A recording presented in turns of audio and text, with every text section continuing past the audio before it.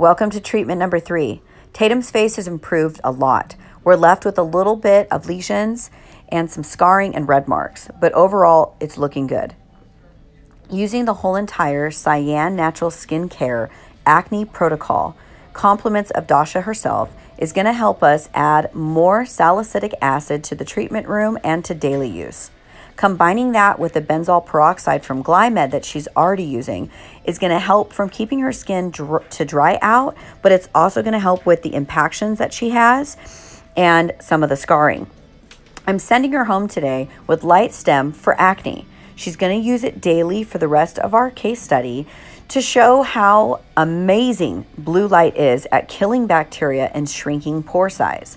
The red light in there is going to help with the scarring and the red marks. And the more she uses it, the more results she's going to see. So that part is definitely up to her. Next week, we're going to be starting our chemical peels. So I cannot wait to see how much of the scar revision we can go through. I'm just really excited and happy to see how Tatum's face takes all of this. We'll see you guys soon.